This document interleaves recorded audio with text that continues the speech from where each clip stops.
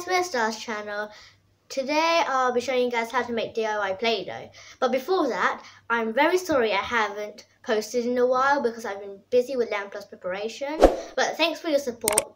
Make sure to subscribe so you can see when I'll be posting my new video. But I will try to post more frequently now. I have dedicated this video to my sister because she has been asking for Play-Doh for a long time.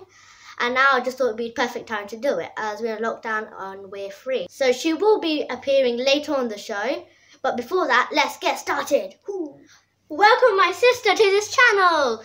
She's very annoying. Say hello.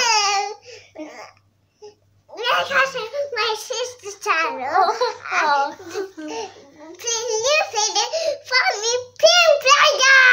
She's very weird. She will be helping me with some of the mixing. So let's go. First of all, you will need a bowl. My sister's going to tip in some flour. There's 10 tablespoons of flour in this. And you're going to tip it into a bowl. And then you will need some salt. This is 2 tablespoons of salt and 1 teaspoon. So she's going to tip it in. Careful. Now you need some water. This is cold water, but you can use hot water if you want. Just be careful. After this, you're going to put in some baby oil. This is 1 tablespoon of baby oil, and I'm going to tip it in. Now, me and my sister are going to both. So this is optional, but you can add in a few drops of food colouring. I've used pink here. Now, me and my sister are both going to mix it up with some spoons. Mix! Come on! This can get very dirty, so ask a parent to help you. Mix, mix, mix, mix, mix! Ah!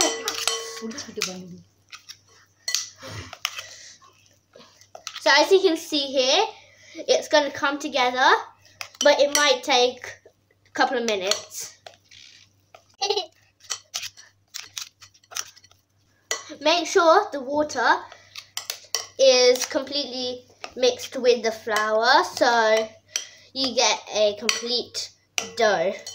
Once you have mixed with your spoon and it's got less sticky, you can go in with your hands and get messy. Oh, as you can see, it's come together. My sister wants to do it, so I'll hand it over to her. I think it's nearly ready. So let me take it out if she ever lets go of it. Give it! Give it! Okay, I'll just take this part. So, do you want some more pink? Yeah. So, if you want more pink, you're going to add some more food colouring to it. And my sister's going to do this part. Whoa! So, make sure you mix it in really good. And the more food colouring you add, the darker it goes. Oh, blend. Please note that if you add loads of food colouring, it may be dark, but it will get really watery, and you have to add some more flour to it. And if it's too thick, then you can add a little bit more water to it to make it the right consistency. So we add a bit of food colouring, and it's sticky again. So we're going to just add a little more flour. So about 1 tablespoon would do fine. Okay. I'll add it in. 3, 2, 1, tip it!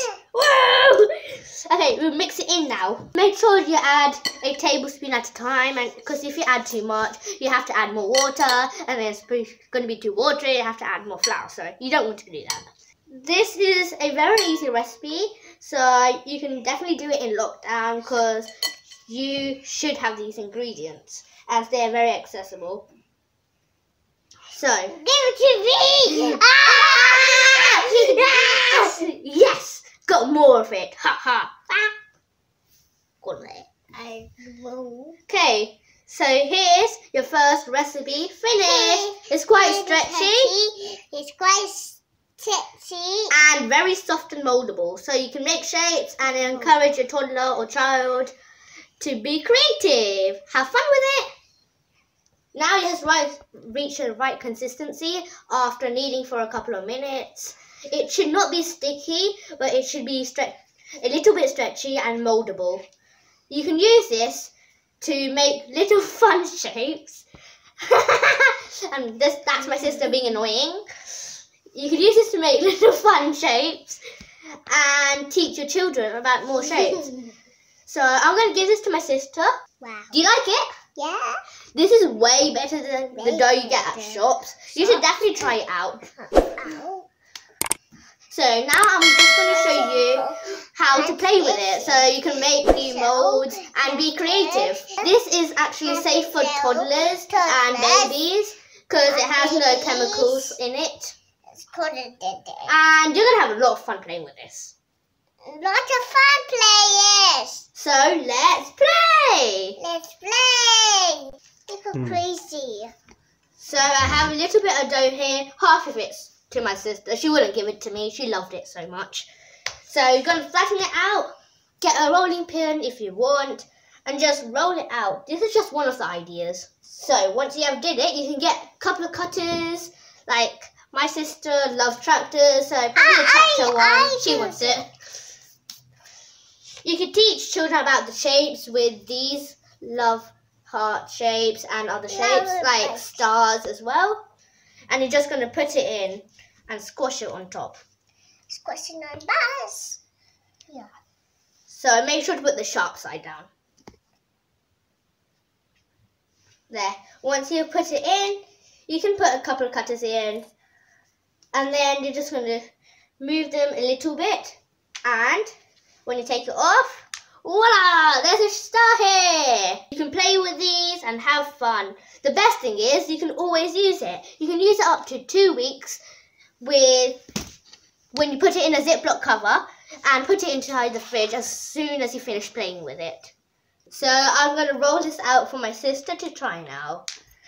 So make sure the dough is not too thin and not too thick or you won't be able to cut out your shapes.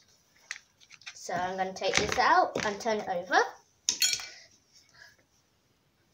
Okay, so what shape have you chosen? Ooh, pig, that's nice. Do you want to do it now? Yeah. Okay, so you put the sharp side down. This. No, sharp side. There. I put it. Press it.